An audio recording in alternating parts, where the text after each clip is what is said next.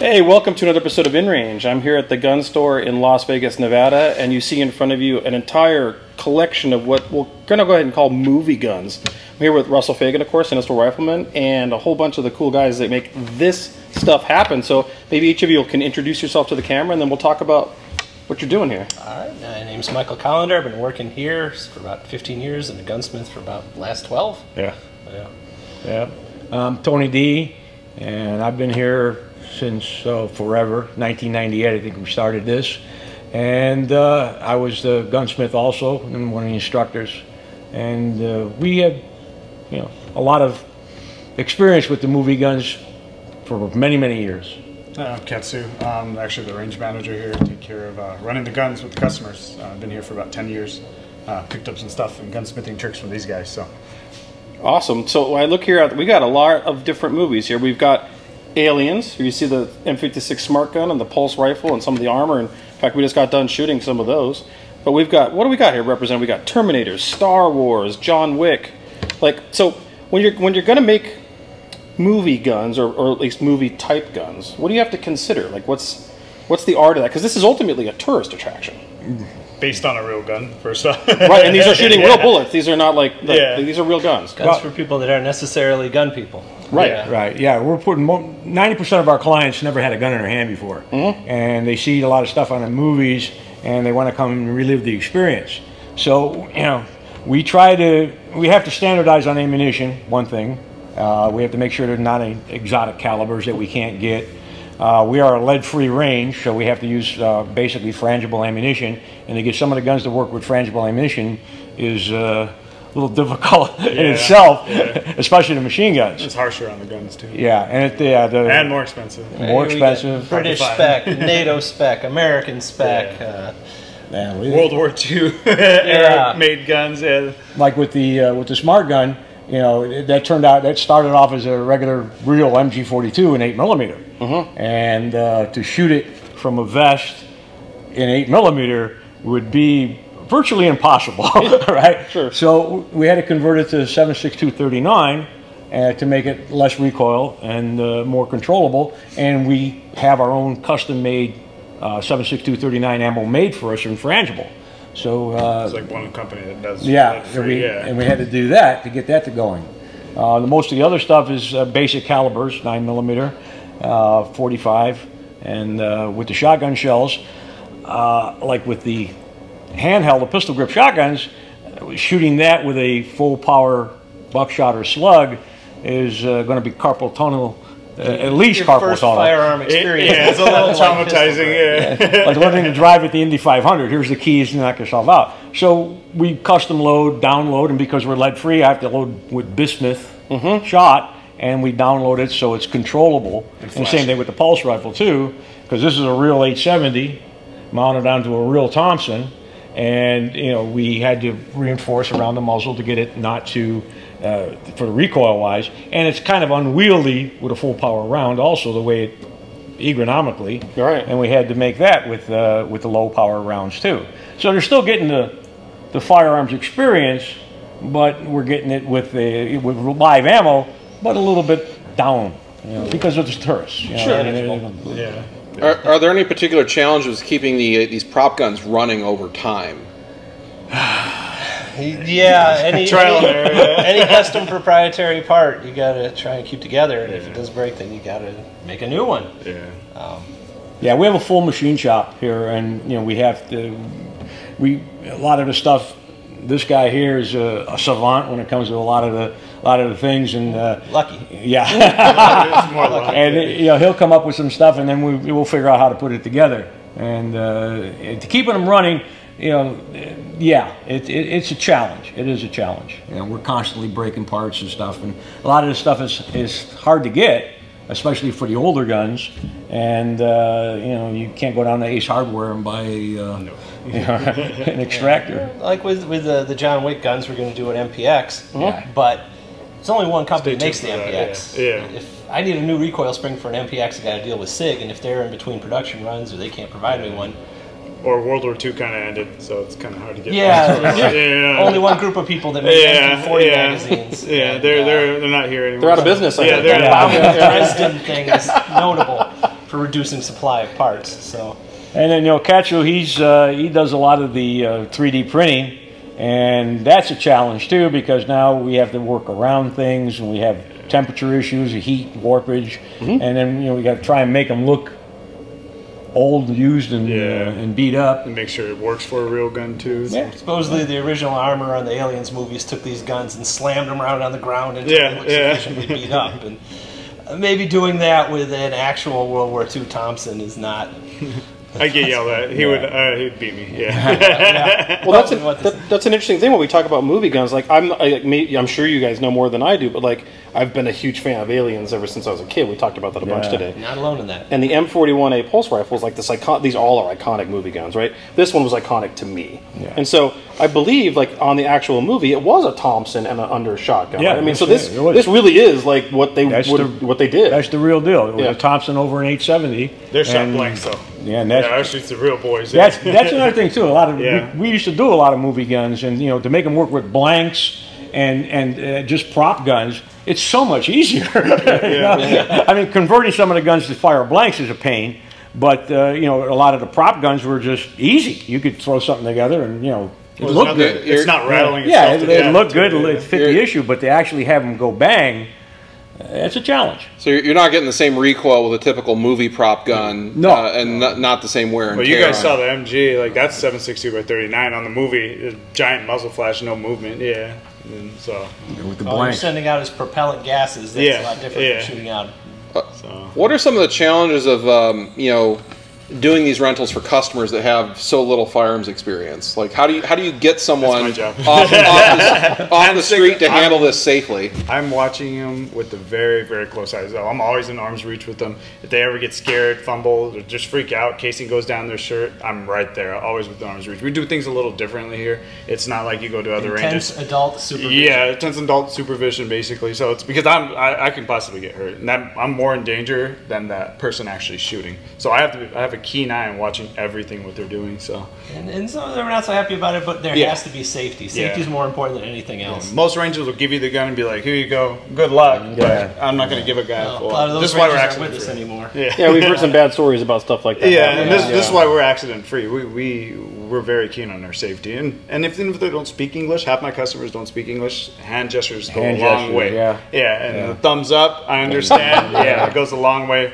But at some point, I'm breathing down the neck because I have to be in the booth with them because, you know, just in case. Because these are real firearms and I don't want any accidents. So I'm in charge of that, I guess. Yeah, and you don't just do movie prop guns. You rent all sorts of different guns here. Yeah, we got old classic World War II guns. We have bolt action, semi-autos, a lot of full autos. That's basically what we do here. Well, I mean, you know, Las Vegas being obviously a tourist destination internationally, people from around the world could like not even shoot a 22, more or less a M41A Pulse Rifle. Yeah. So coming here, this is a very exotic thing. Yeah, it's really cool. And you know, it's you know, we started this the machine gun rental business in Las Vegas. We started. We were number one. Back in the day, and from there, you know, there's several other places in town that are doing this also now. But you know, we started the show, and we had a lot of experience with it. And a lot of things that we get.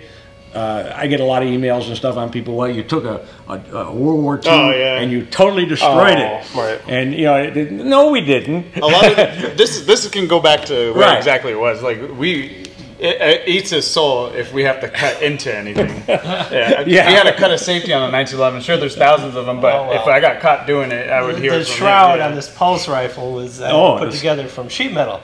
Santor did buy a Spaz, but I just could not bring myself to take the hacksaw to the $3,000 shotgun. You know, for a shroud. For a shroud, So, you know, and people say, well, you know, we could turn all of these back to normal guns. You know, so that would be, you know, very good. And like with this one here, we take the barrel off, put the buttstock back on, put the rear sight back on. You know, it could be a real Thompson again. You know, so and that MG can too. I mean, just looking at it right now, I don't see anything there that's like a permanent modification. Right, exactly. Like the wooden buttstock's been removed and replaced with essentially a bike handle from a motorcycle, which is the firing agent, which is how they did it in the movie. Yeah, he was very keen on getting the exact part from the movie. Oh, is that right? Yeah, that's from the exact motorcycle. Yeah, same thing. There's definitely some concept. Yeah, with this one we did print out though for that. Whether or not we want a 100% clone correct gun, or whether we want one that looks good enough with parts that can support. Well, like this, an example of this is the Han Solo blaster. Yeah, right? We're toying with the idea of using a real C96 broom handle, but now we're talking broom handle. We're talking either 9mm or even the 7.65.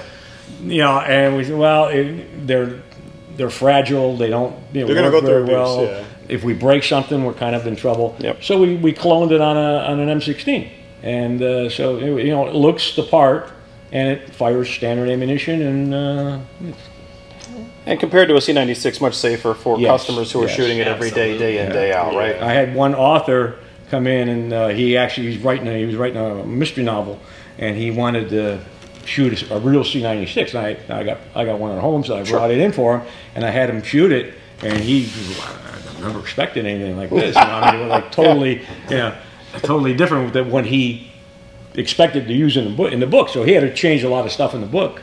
And so him and I have been very good friends since then, and now he's very specific on reality. He wants to, and which is really good to get it right. Yeah, get it right. Oh, I get that all the time. People come in and be like, "Oh, the handguns are way harder than the ones that look in real." Oh well, they always misrepresent that. Oh, it kicks. Right, yeah. Oh, the first reaction is the eyes wide and open, and they're just not sure if they want to keep going. Classic. Rambo comes in. He's seen a movie written by someone who's never shot a gun, directed by someone who's never shot a gun, acted by people who don't shoot guns. So he knows everything. Of course. Well, they played some video games too. It just vibrates a little more in your controller. You're good. The girlfriend is here, and the girlfriend hates being at the range, hates standing next to the ugly old white guy who sternly stares at her while she's shooting. But she takes a hint, follows just the slightest bit of instruction, and makes him look bad every time. No bad habits. Fail. It's always like sights. that, Sights. Yeah, and then amazingly enough, amazing. He was just being a gentleman, let her win. That's what we tell him. Totally. I mean, you wouldn't want to hand a pistol grip pump with a Magnum slug to a newbie, would you, Fagan? No, it's not fun. Not unless you want them to hurt themselves. Should be a misdemeanor. Yeah, that's a good point. It's really like, but we do a good job at making them feel comfortable, happy. I don't want to make somebody nervous and hand them a belt-fed machine gun. Yeah, we don't want to get anybody get hurt. Well, that's another thing. You're really setting an impression. If these are people that have never shot a gun before, you're actually ambassadors to the shooting sports. Because if they leave here with a bad taste in their mouth, they felt unsafe. We get that. We do get that. We change a lot of minds. Yeah, we do change a lot of minds. So what's the typical rental package range and price? Well, for one example, the Pulse Rifle, that's $75 for 40 rounds. So 2 mags on that and the 2 shotgun shells for $75. That we're still in debate on how much we have to charge for that. I think it's $175 for the Star Wars package kind of theme one, the Sterling machine gun, 1 mag on the Han Solo pistol, and the bowcaster 1 mag. I mean, our basic package is $100 to $200. You get a T-shirt, you get this fine gentleman running you too. So get everybody safe, guns pointed in the right direction. Really, in a town like this, $100 to come shoot the like you said, 75. But 75 for that. That's a pretty interesting experience for a pretty low amount of money. Actually. And we are the lowest in town. Also, I mean, a lot of the other ranges, the prices are a little bit higher than us. But like our gun store packages, it's $100. $100. And you get 3 guns. You get a machine gun, a handgun, and a rifle. So it's great. Running an indoor range in Las Vegas with taxes and everything. All the things that come with that. And safety for me, So on top of that, you've got like right now we just talked about we just did a video talking about the Aliens experience, and that's just kind of launching right now, right? Yeah. And then there's also Star Wars. Yes. You've got some, like we said, we got some John Wick going on. We got Terminator gun here. Yeah. So like, what are the packages that are currently here, and what's coming? How about that? Oh, God. There's several different packages right now. Those ones are usually they all vary. They have about. We're going to be releasing close to 14 different packages. Right now, we're about like 7 to 10. I can't off the top of my head. Yeah. But they all vary from $100 package. Oh, I was talking about money, just the different movies you're doing. The different movies, like base packages. They're going to. It depends on the gun. Like a single rental would be like $100, close to $100, and then they go all the way up to $1,500 with the whole theme room, the whole aliens dropping, and stuff like that. So, but yeah, they're going to get up there on the price if you want the more rubber face huggers to shoot out with the blood splattering everywhere. So, what movies are like focused on though? We said Aliens and just Star Wars, action movies. Predator. Predator. Yeah, he's looking at Predator right now. Star Wars, Aliens, and Predator. Now, when we say Predator, there's not going to be no shoulder cannon. What? No wrist blades. Yeah. Put on thermals. I'm not comfortable like putting a chest harness with a shoulder-mounted gun on someone's shoulder. Yeah. With technology nowadays, not ready. Yeah. Do you have a pit of mud to like rub all over your face and come out? And, no, they'll just dress me naked. And mud me up and perfect. Just do my best Arnold extra fee for that. Yeah. That's the stripper fee usually. Cool. Totally. See what I have to deal with here. It's the predator/escort experience. Yeah, exactly. You know what I mean? It's the best experience. That's the best package. Keep an eye out for that. No, but it's really cool because being a big Aliens fan, I've always been at all my audience knows this. Getting out here and actually like hold this thing, it's like I grew up watching this, right? Yeah, exactly. And then you shoot that smart gun, you're like, this is wild. Like this is a real thing. Yeah. Who wouldn't want to do that? Yeah, exactly. But we're not giving our boss any more ideas. We put one seat in, he went more. I have a suggestion. RoboCop. The Auto 9. Can we get the outfit too?